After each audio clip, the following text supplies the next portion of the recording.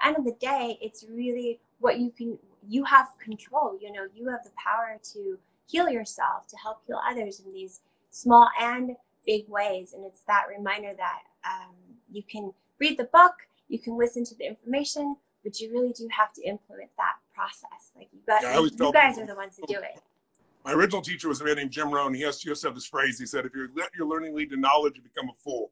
If you let your learning lead to action, you'll transform your life.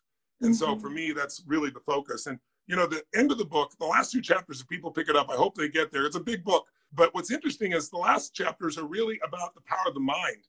Because you can do all the other things we talked about and screw it up with your mind. And most people, unfortunately, do, right? I talk about that because, to me, it's the single most important element. And the most important element is your happiness. The reality is all the studies show that happy people have a different life. So I hope people read those last 2 chapters because it'll remind you of something totally in your control. And I show you simple tools to control your mind. That's my personal expertise. And I hope you get to it and I hope it'll touch people's lives. You have some really good sayings in the book. I've got some, I wrote some down. Old age isn't a battle, it's a massacre. You're the CEO of your own health. We must always change, renew, rejuvenate ourselves, otherwise we harden.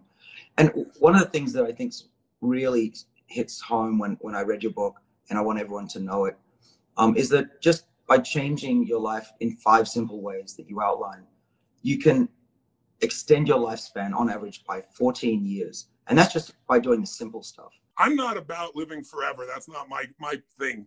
Personally, I think having an end to life is something that makes life valuable. I think we need challenges, but what I am about is health span, right? Not lifespan, is health span. It's like however old we're going to live, let's live it to the very end. Let's live it with health and vitality and strength.